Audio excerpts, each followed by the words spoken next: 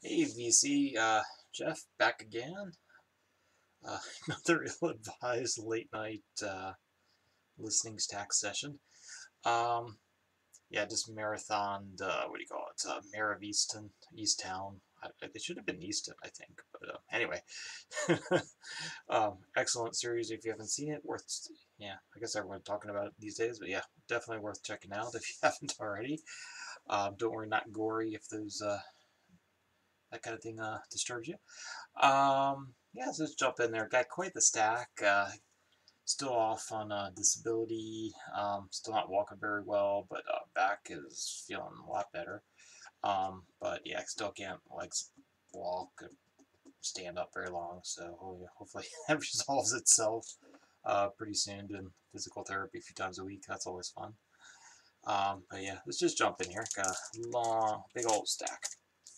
I know I've shown this before, but yeah, this is a classic adverts.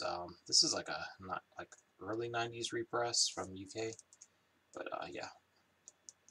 So I believe this came out like '79-ish, so it's yeah kind of that last push of the original punk, kind of bordering on post-punk. But yeah, classic album worth checking out if you never heard it. Yeah, if you like punk, early post-punk. Excellent, excellent album. Might that might make my top 100. I don't know. Still working on this. I've shown this before, but this is a comp. I believe this band's out of Netherlands or something. So it's Smoltz. Smoltz is the band. This is a comp of some of the work, like 90s, 2000s. Experimental, on the noise kind of thing. Daughter because I was like, I like the bird. It's kind of disturbing. Uh, it's a dead bird.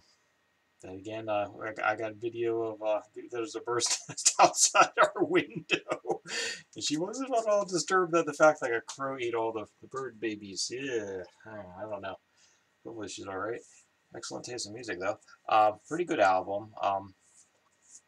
Yeah. So this, yeah, I'll go back a little bit. So this, 4.5 plus. It's a really solid album. This solid four and a half again. Quite solid. It's one of those albums like you're playing is like, is this a 45 or a 33? Because it sounds too slow at 33. It sounds too fast at 45. I'm pretty sure it's a 33. This was one of the pickups I did. I was on vacation not that long ago. So Leon Kotke, probably um, screwing that up. Um, so my only other album I have by him is the one he did with John Fahey. So he did this, I think, the year before or the year after. I can't remember, but roughly the same point. It's a really good album, actually. If you see this, they don't go for much guitar. So I guess it's sort of a folk album, but yeah, it has vocals, kind of a little bluesy based, but it's a lot more folk. Or not that it's not blues based at all. It's folk, I guess, but good guitar. So yeah, highly recommend it. If you see this one, you pick it up for a few bucks. It's worth having. I kind of liked his instrumental stuff a little bit better, but it's still really good. Still, yeah, pick this one up from the same place. This is Carlos Santana and John McLaughlin, or I always screw this up. Mahavishnu John. Um, yeah, John McLaughlin. Don't be fooled by the cover, because I think this is why it doesn't go for a lot of money. So this is like a VG Plus or better copy. So he's covering a lot of John Coltrane's Love Supreme on this one. Yeah, very, very culty, Harry Krishna looking. But yeah, if you like that other one, was it the Mahavishnu Flame or whatever that one is?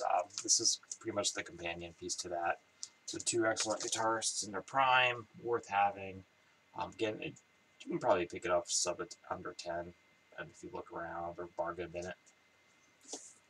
Yeah, this is another one bought recently. It's one of the only new ones I've bought. Reissue from a few years ago. It sounds pretty good for what it is. I have the feeling the originals aren't the best, so I don't know. There might be a better pressing. But yeah, this is kind of like a blue vinyl. I'm not going to bother pulling it out, but yeah, there's a lot of people talking about it. So, one of the very first electronic albums in you can really hear it influencing bands like Suicide, and you know, you got your, I guess, Joy Divisions or whatever later. Shaka Khan album Inside's not this one. Um, so it's got I Feel For You on the inside. This is part of that uh, crazy hardcore score I had last summer. This was like in there. I just kind of threw it in there because I actually wanted I Feel For You, but I didn't notice it was the wrong, it was mismatched. Whoops. So I saw the empty Feel For You in case I grabbed the wrong whatever. But yeah, it's actually a really good kind of R&B album. I think I showed this once before. I played again recently because I'm doing a lot of studying at home since I'm homebound. So, Maynard Ferguson, Conquistador. What do you call it?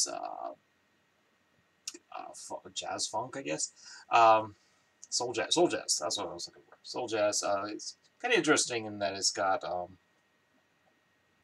he's covering what that the Rocky theme. He's covering the Star Trek theme. So it's just it's like soul jazz, pop jazz, whatever. It's actually really good. Yeah, if you'll find it at a bargain bin, pick it up for $1. It's worth having. This one, Van Morrison, Wavelength, 80s Output, Goodwill, whatever. It's actually a pretty good one. It's a very clean copy. I'm not a massive Van Morrison fan, but it's in the vein as Astral Weeks or something like that. It's pretty good, but it's not Astral Weeks good, but 4-ish. Yeah, for what I paid, I'll probably hold on to it for a while. This one I wasn't, it was kind of a blind buy just because it was in really good shape and it just looked interesting. But it turned out, yeah, it's not so much. I thought it could be like soul or like early soul or good R&B or something, but it's crooner stuff. I was wrong. I was not familiar with Tony Edwards, but yeah, I feel like crooner stuff is not bad. But again, I wouldn't like search it out. But it's a comp on MGM Records. It's got the one like you see with all the time with the movie soundtracks, the Lion and the kind of yin yang. Yeah, it's alright. 3.5, 4. But yeah, it's a good for a crooner album. But yeah, not a massive crooner fan, but it's good on occasion. I'm probably not going to keep that in the collection. I'll probably pass it on in the condition it's in. This again was a cheapo thrift find a while back. I finally got around to it. Sound of Boots, as in Boots Randolph. Gentleman Mind. Jack, got a cover of Jackson on here. Surprisingly good, actually. Who is on this album? Yeah, it's one of those. It's kind of like again poppy jazz, but pretty solid. It's nothing, nothing challenging, but I'd still give it a 4. It's good for what it is. This one, again, soul jazz. I overpaid for this because the condition was not as good as I thought it was. I was looking at it in the store, so definitely overpaid because it's like BG-ish. It has like a big scratch I didn't notice, but it plays through it. But it has, it still has a little surface noise. I need to give it another cleaning. So Eddie Harris, kind of soul jazz, mid 70s, I think. Yeah, 4.5. This is you see this in the BC. It's good. And this is another thrift find. Even though it's water damaged, the vinyl's in pretty good shape. It looks VG plus. Righteous Brothers. This is the one that has Unchained Melody on it. I don't know. I think I might have a comp of them. I don't know. I'm probably not going to hold on to this one. It's 3-ish. It has a few highlights, of course, but I'll probably just get a Righteous Brothers comp and be done with it. It's honestly I only need or 7-inch or so. Don't need that in my collection. Then I got a massive stack of CDs because I've been sitting in my chair studying. So Judy Bats, this is pretty solid, a 4-ish. So it's if you like Smiths, Morrissey, it's kind of in that vein. So Native Sons, I think this is their first album. I think the second album with the truck is the one everyone raves about, and after that they kind of drop off. So pick up this or the one with the truck on it, you're good. If you like Morrissey kind of stuff. This was pretty good. Burning Starcore Challenger. Noise, experimental. soundscapey kind of stuff. Not for everyone. It's not like harsh noise, but it is pretty good. Yeah, 4.5 on that. It's somewhere in there. It will take a few more listens. I listened to it maybe 1.5 times. This one I have listened to a lot. I used to have this on like MP3 or something. I was kind of surprised to see this at the store. Went to Second and Charles, used bookstore. Surprised to see this in the bargain bin.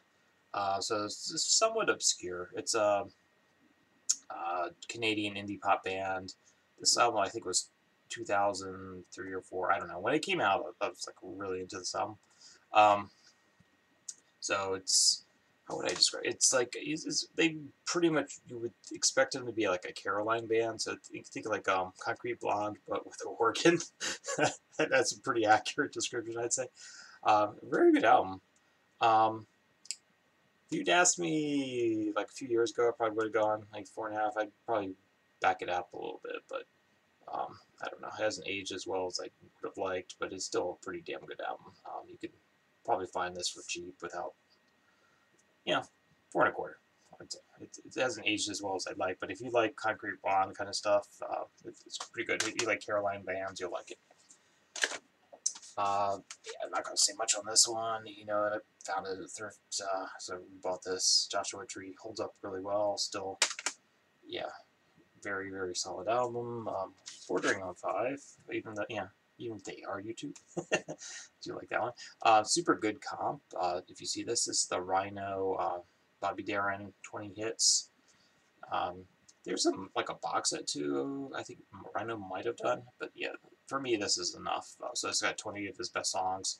So it's got like the Splish Splash stuff, and then his Daydream Lover, Mac the Knife. So it's going from his kind of Elvis-y rockabilly stuff into his crooner stuff, and then get later into this kind of folky. What's his name? It's kind of like a Biff Rose kind of thing later, but it's pretty really good CD. That's pretty close to a 5 in my book. So if you see it and you like that kind of stuff, yeah, it's worth picking up. Dilated Peoples. This was a promo from her radio station. So it's got Platform, Annihilation, Platform Remix. So of that kind of 90s, early 2000s, this is 2000. So of that kind of turntablism style hip hop, yeah, that's a pretty solid entry. Probably go for their albums, but yeah, I got that for, I don't know, I think $1 or less. I was kind of surprised to see that one. It's not that common. This was part of the K-Rex one. This is a 2. It's pretty bad. I guess it's sort of R&B. It's sort of indie rock, but it's pretty unlistenable. This guy's going on the sale pile. That does not need another listen. It's pretty horrible. Okay, this one, Thrift Find. You know it. You love it. Let It Be Naked. Didn't get through there's 2 discs. The second disc is like they had like the dialogue or the Beatles in this, but they went back to the, I guess Paul McCartney went back to the tapes and just redid it the way he wanted it, not with Phil Spector. Most of the material is actually better for it, and it opens up with Get Back. So a little more stripped down versions of all the stuff, but it's a different track listing, and it's a different order, different track listing. It's a stronger album overall compared to the original Let It Be. So I'm not a massive Beatles fan, but I do prefer that version. But yeah, Across the Universe, maybe I like the original version better. I don't know. This was a really good find, so I showed this in that CD finds one. So if you can't make that out because it's not focusing very well. This is Julian Cope in Teardrop Express, 1979 to 91. So it's broken. The annoying thing is that the tracks are by phase and not their actual track listing, so you have to do a bit of counting. So it's got phase 1. I got 6 songs from his Teardrop Explodes era. Phase 2 is going 81 to 83, and then it's phase 3, phase 4, whatever. But yeah, the annoying thing they did on this comp is they basically started the numbering over again. So it's like phase 1, 1 through 6, phase 2, 1 through 4. Yeah. But yeah, so the ones I listen to on this are the Sunspots and World Shut Your Mouth. They're kind of minor radio hits, as I recall, on that college radio kind of stuff. But yeah, really, really good comp. If you see this, is pretty much all the Julian Cope I need for me. So this is on Island.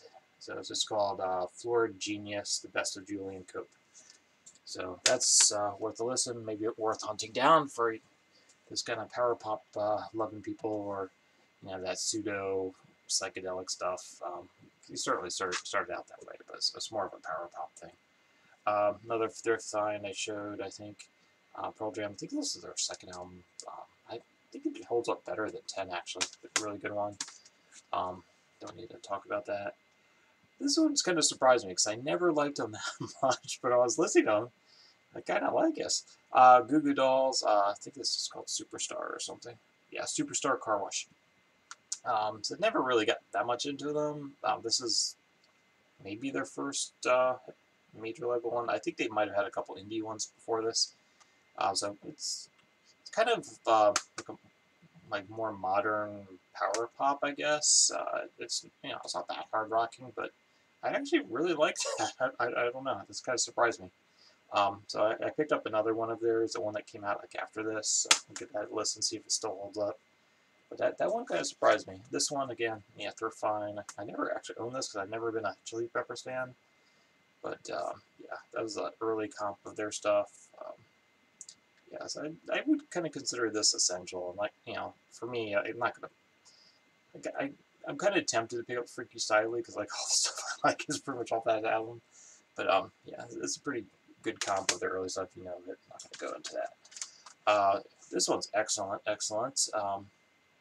So Superdrag, Regretfully Yours, which I'll also bring up this next one, just kind of the same vein.